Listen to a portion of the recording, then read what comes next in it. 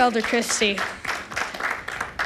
I am very honored to be able to share the word with you all, and it is a very big privilege for me to share what God gave me today. So if you would turn with me to John 8:31.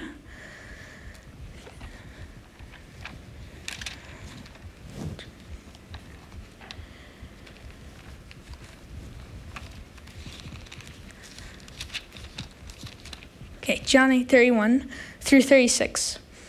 Then Jesus said to those Jews who believed him, "If you abide in my word, you are my disciples indeed, and you shall know the truth, and the truth shall make you free." They answered him, "We are Abraham's descendants and have never been in bondage to anyone. How can you say you will be made free?" Jesus answered them, "Most assuredly, I say to you, whoever commits sin is a slave to sin, and the slave does not abide in the house forever, but a son abides forever. Therefore, if the Son makes you free, you shall be free indeed." So what is John saying, though? He's saying, if you cast your sin unto me, you will be made free, because that's the truth. What's the truth? He's faithful and just to forgive you from all your sins. So the truth will make you free.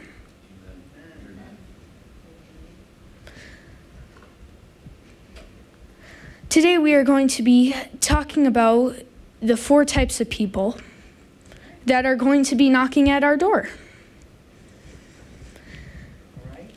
So the first person, also known as the lost person, does not know Jesus Christ.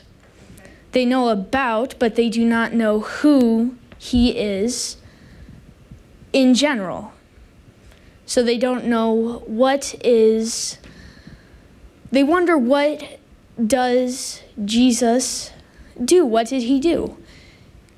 He saved the lost from bad doctrine.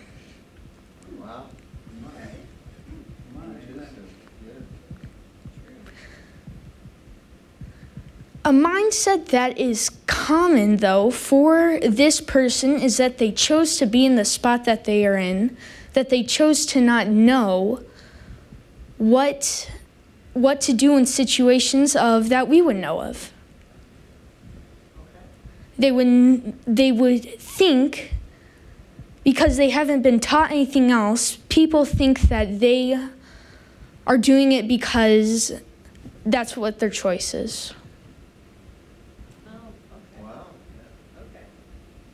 They assume that they want to do that when they don't know how to do anything else, because that's what their parents taught them and their grandparents taught their parents, and it just goes on and on from generation to generation.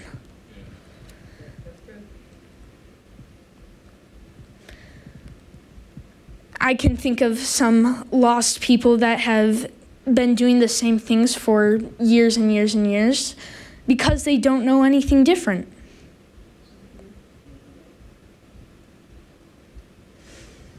The second person.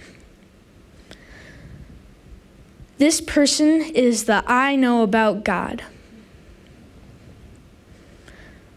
What is the difference between the lost and the I know about God person?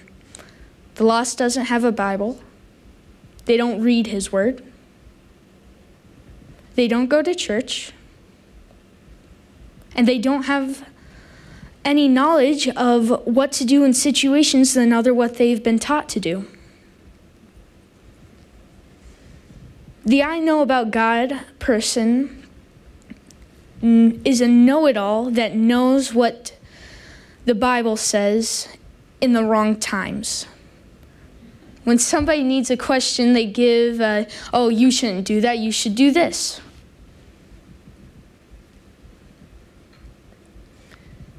It's a common thing for churches to get into, instead of having knowledge, to know what to do in situations of of hardship. They think that, oh, yep, if I do this, then this will happen because it says it in his word, when they don't live it. The I know about God person doesn't let the word become life in their life. They just know it in their head, which makes it unable for them to allow God to work through their life and the word to come alive in their life.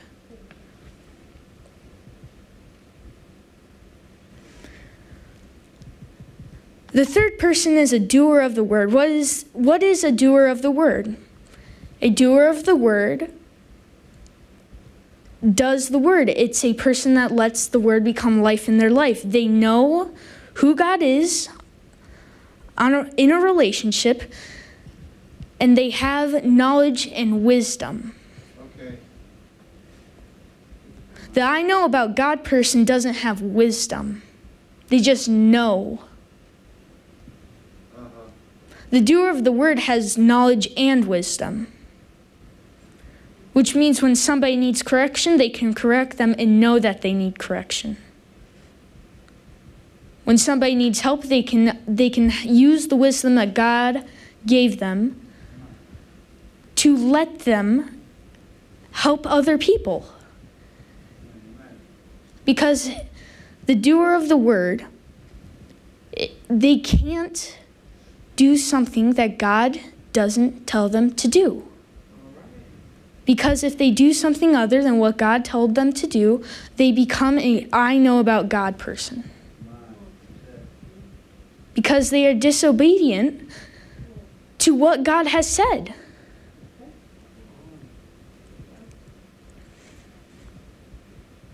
Some churches are disobedient to what God said because they don't know him on a basis relationship.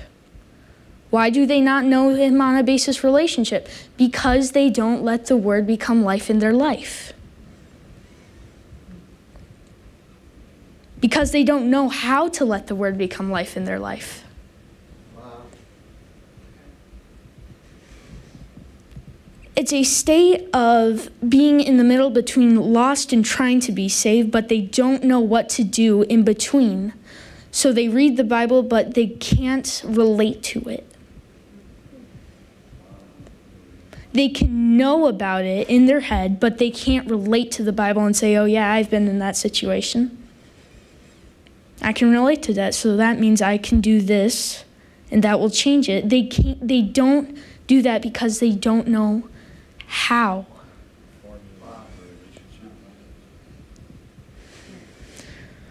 The fourth person is a I only bumped into God at church person.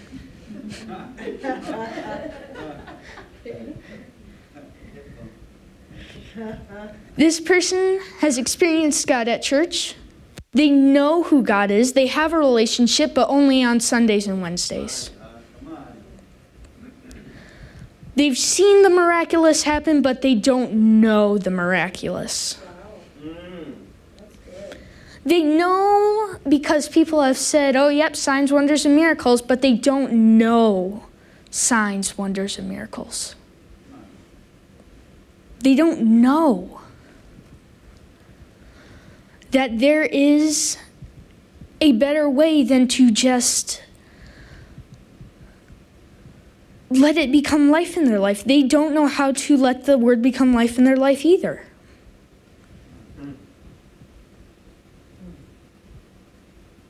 The second person and the fourth person don't know how to let the word become life in their life because no one could tell them how, because everyone else was in the same spot as them. Oh my God.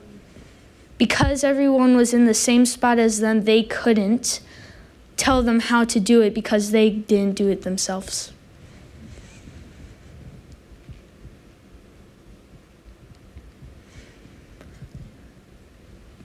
Talking to these four types of people is an interesting thing to do.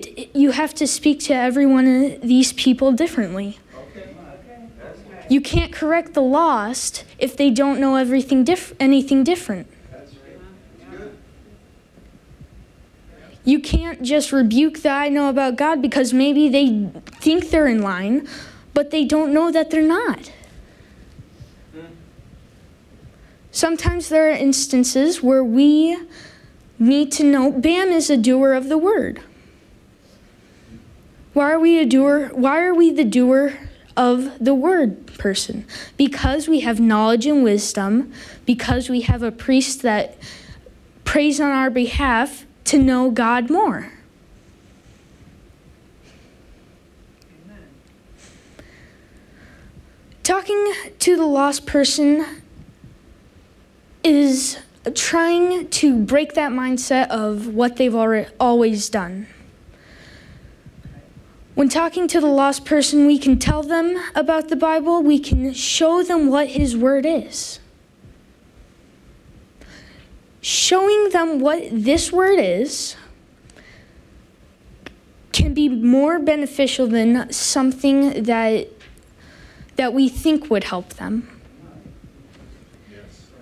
In general, in everything, there is more truth in this than what my mind can try to think to say that to that person.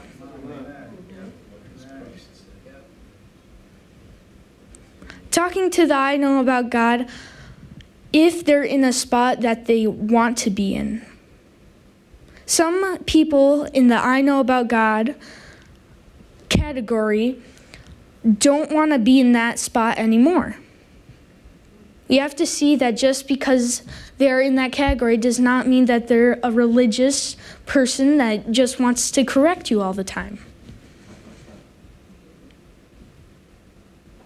We have to see that they could be in a spot that they don't want to be in. They may want to move forward and see God. They may want to have a relationship with God. They may want to do all these things that people at other churches are doing because they want to be with God.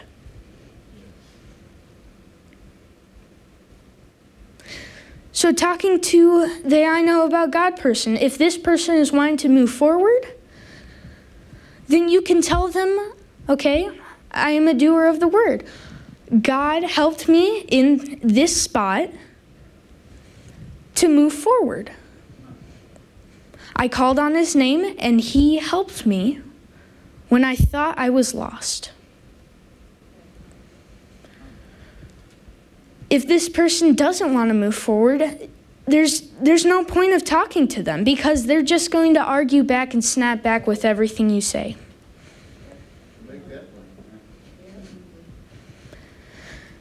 Because they want to just know about God. They don't want to have a relationship. They just want to tell people, oh, this is how you do something, not any way else. This is the only way to be saved. Yeah. This is the only way to be in line with God. When there is, people learn in different ways. Just because somebody learned in one way doesn't mean that that's the only way to learn.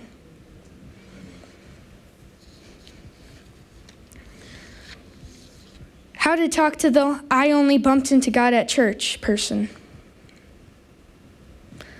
Tell them advice they need to hear. If we have knowledge and wisdom, then we can tell them the advice they need to hear. We can show them what letting the word becomes life in their life is. We can show them what it is to be a Christian that is in a daily relationship with God and not just on Sundays and Wednesdays. What are ways that you can think of that would help a person? Imagine any person that you've been talking to for a while and think, okay, what state is this person in? Is this person a lost and I know about God? Does this person do the word and I just don't know it? Am I blind to see that they're doing the word? Or do they only bump into God at church? We got to know what person is in what state. Because if we're thinking that somebody's in the lost state when they're in the I only bump into God church state, then we're we're going to mess up the journey for them. They're not going to want to go on this journey anymore because they don't have the right advice. Having a tongue that speaks is a common thing. These 4 people have tongues that speak. The law speaks what they know of. The I know about God person speaks what they want to. It's a common thing in this world to have a tongue that speaks. Okay. But how uncommon is it for a tongue that speaks truth Wow. to be in this world? Okay. I mean, if we're in Goshen, we better know that we have a tongue that speaks truth. Because a tongue that speaks truth cannot lie, they cannot deceive. They will not do anything that would make somebody want to leave. Turn with me to 1 Peter chapter 3, verse 10. 1 Peter chapter 3, verse 10 through 12. For he who would love life and see good days, let him refrain his tongue from evil and his lips from speaking deceit. Let him turn away from evil and do good. Let him seek peace and pursue it. For the eyes of the Lord are on the righteous, and his ears are open to their prayers. But the face of the Lord is against those who do evil. What is this verse saying? People that have a tongue that speaks truth, God's face is turned towards them. Okay. People who do not have a tongue that speaks truth, who speak lies, deceit, and evil, he has his face turned from them. He's not going to sit there and dangle a carrot waiting for you to bite on to turn your face towards him again. He's going to turn his face as soon as you turn yours. Oh, thank you. We can't be thinking that we're doing something for God if it's the complete opposite. If we have our face turned away from the altar, then we're missing the point of even being there.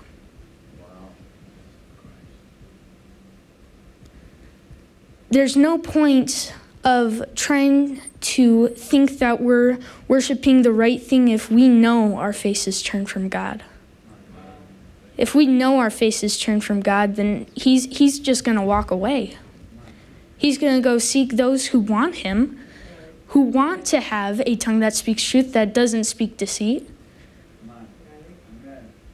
He is going to be there to look for those that have their face turned towards him.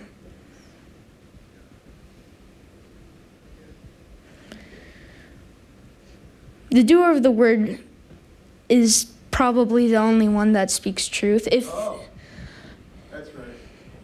If they do, it's a if. Because people can do the word and they can still have a tongue that speaks lies and evil and deceit. Make it plain, bring it home.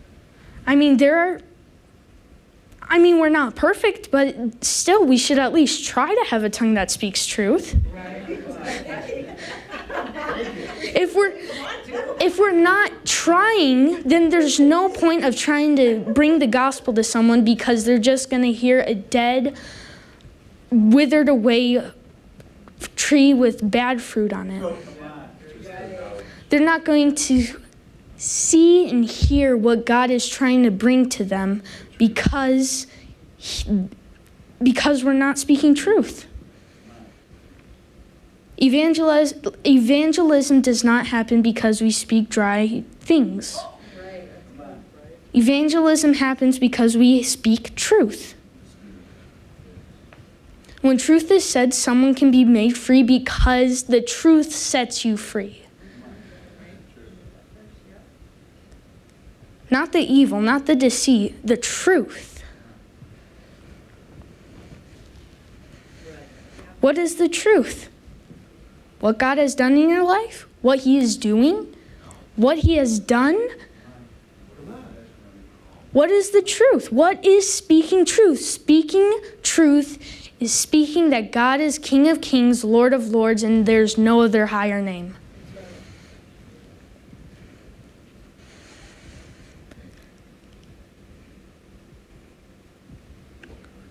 Will you turn with me to Matthew 15?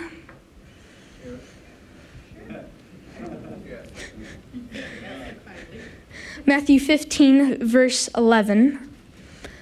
Not what goes into the mouth defiles a man, but what comes out of the mouth, this defiles a man. People can say whatever they want, and it won't affect us if we have the armor of God. They can say things and it won't affect us, but if we say something,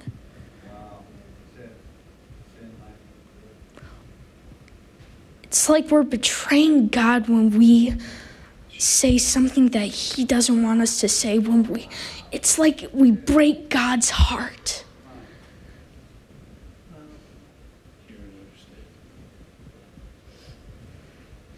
We basically let the enemy in and let him just come in and destroy what God has been trying to do in us when we speak something that is not truth.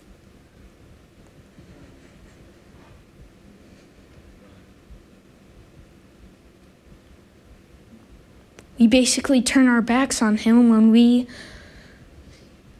say something to someone that is not truth.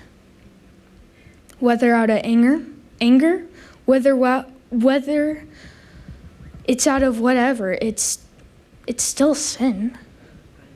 Sin is sin. It says it will defile a man. It doesn't mean that we have to be defiled forever. God can restore us, but we're going to be defiled as long until we ask God to forgive us. Because if the truth makes us free, I bet it can also make us whole. Amen. The truth can make you free. What is freedom? Being able to know what God is doing, know what he has done.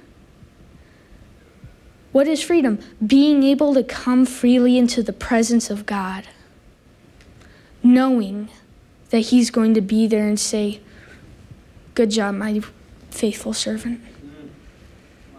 Thank you for speaking truth to that person. Yeah, there you go. Thank you for saying what I wanted you to say to that person."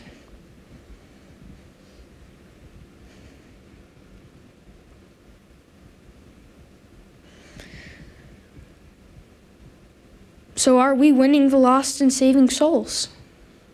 That's it. We have to have the tongue that speaks truth first before we can win the lost and save souls. Because truth sets you free.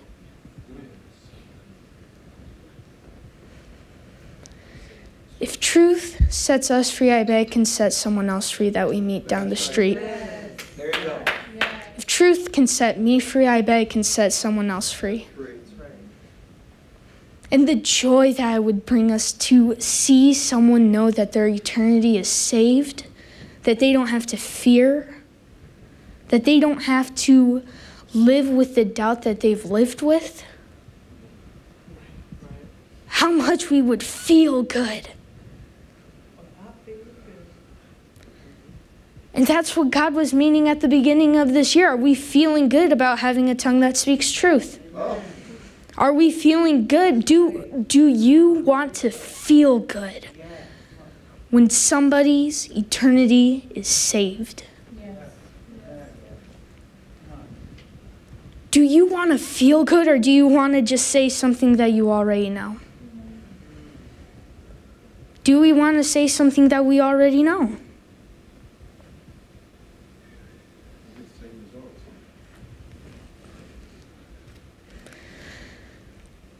If we say what we already know, somebody,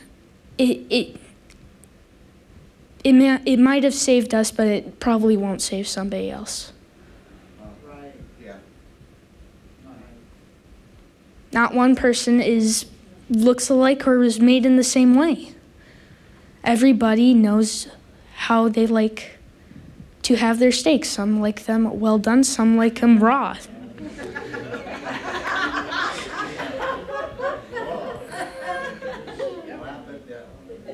But nobody likes to learn in the same way.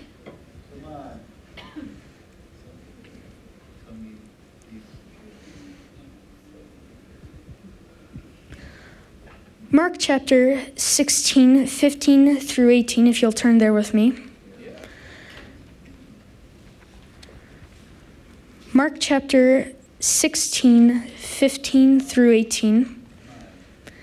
And he said to them, "Go into all the world and preach the gospel to every creature.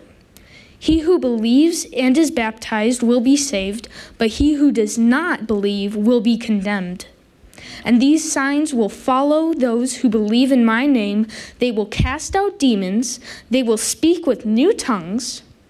They will take up serpents, and if they drink anything deadly, it will by no means hurt them. They will lay hands on the sick, and they will recover." I want to take a look at verse 17, though. And they will speak with new tongues. What is this new tongue? A tongue that speaks truth. Oh, very good. Very good. Not Shandai and a bow tie. But in my name they will speak with new tongues. My goodness, I like it.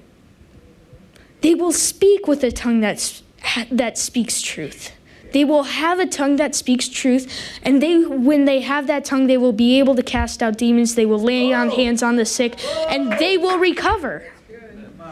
Why was Jesus able to have all these wonders and signs happen all over? Because he had a tongue that speaks truth.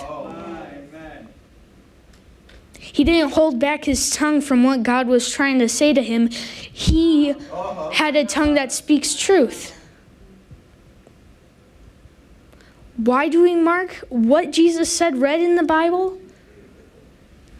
Because we know that was him, and we can see the demonstration of what a true tongue that speaks truth is.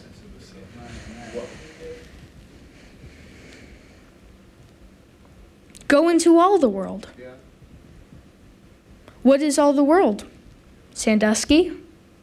Elizabethtown? Anywhere. There's always someone that is hungry for God. There's always someone that needs an answer on one specific day. And that day could be the day that you encounter that person.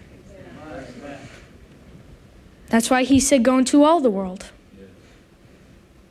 Because every day somebody needs an answer. Somewhere.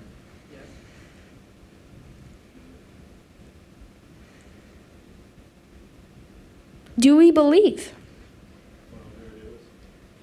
He said, "He who believes and is baptized will be saved." Do we believe? Do we believe that we can cast out demons if we have a tongue that speaks truth? Do we believe that we can even have a tongue that speaks truth?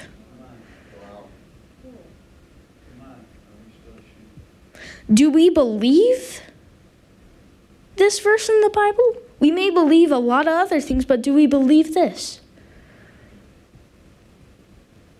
They will take up serpents, and if they drink anything deadly, it will by no means hurt them. Do we believe that?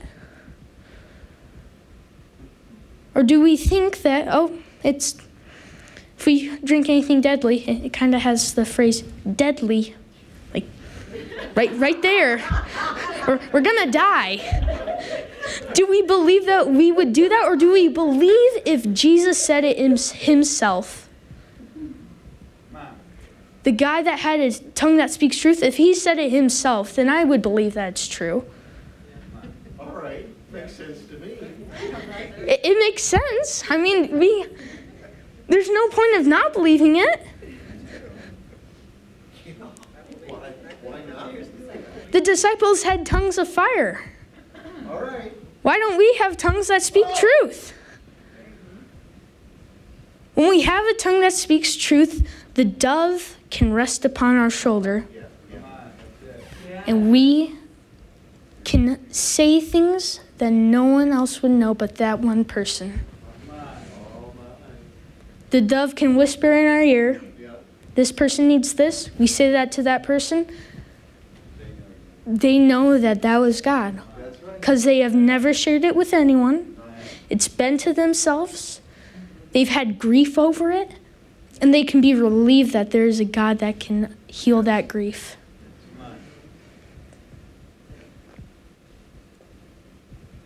Back in Feast of Dedication, God revealed something to me. A real light has an effect on people. A real light, if you get close to it, it's hot. It will burn you. But a fake light, it may look just as pretty, just as good, but it will not have an effect on people if they get close to it. It can't light anything up because it's not lit up itself. It's a fake orientation of God. They have thought, even if it's as realistic as it can be, it's not a true light. You can't be a light of the world if you can't light anything else up. We can't be a light of the world if we aren't lit up. If my temple if God is not in my temple and it's not clean and there is pagan things, if I rejoice in iniquity, I'm definitely not going to be able to light anyone else up because I'm not even lit up. I'd rather have no light instead of something fake. I'd rather just have nothing there. Because I don't want to mock God in what he does. God said, let there be light, and there was light. I don't want to try to fake that and say, oh yeah, God said, let there be light in my life. I don't want to have something that I can make in my life. I don't want those fake lights in my life. Because they had to be made from somewhere, and it wasn't from God.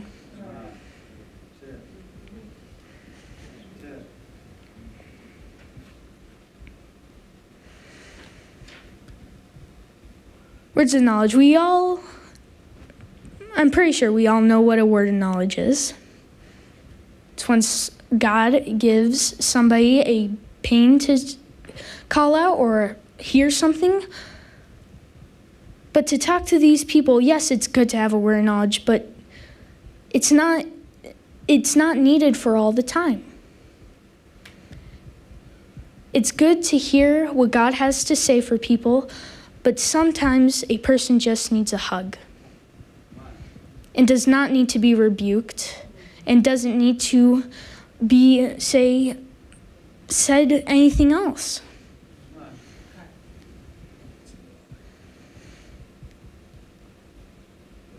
Have we misrepresented God's reflection? Pastor Aaron preached that a few Sundays ago. Do we have a bad reflection? What's God's reflection? God's reflection is that we would have a tongue that speaks truth. Why? Because he has a tongue that speaks truth. Why does he have a tongue that speaks truth? Because he is perfect, holy, and no name is above him. And if we're not reflecting that, then we're not reflecting the right thing. A tongue that speaks truth. How many of you here know someone that has a tongue that speaks truth?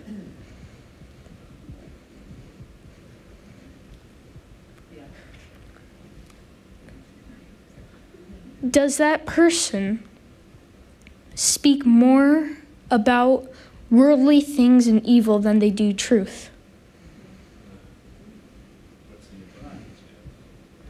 Do they only speak truth at church? Do they only have a tongue that speaks truth at church? Like they only put on their fancy stuff at church?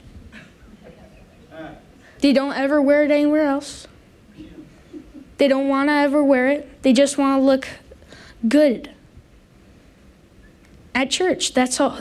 Do we, as the doer of the words, do we just have a tongue that speaks truth at church? Because if we only have a tongue that speaks truth at church, then we're not a doer of the word. If you thought you were a doer of the word and you only speak truth at church, then you're not a doer of the word. You're I know about God person. Or bumped into him. It's one of those two.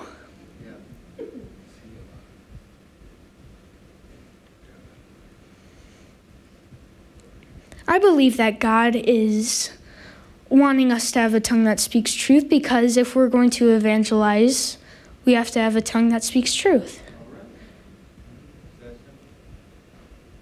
Why are we the greatest evangelistic team in the region? Because we're getting tongues of truth today. All right.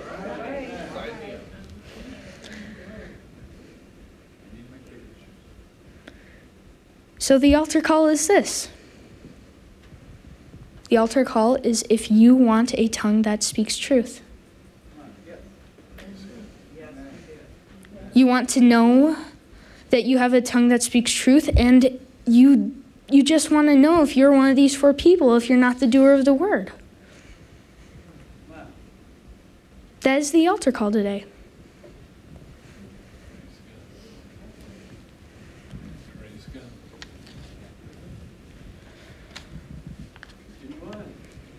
Okay.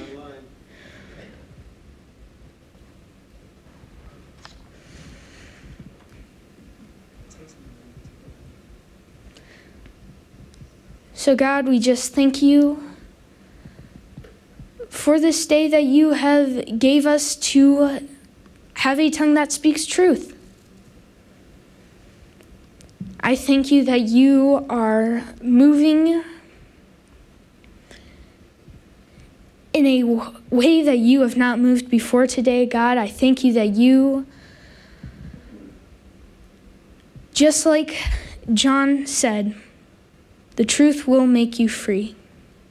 So God, I thank you that we get tongues of truth that people may be made free.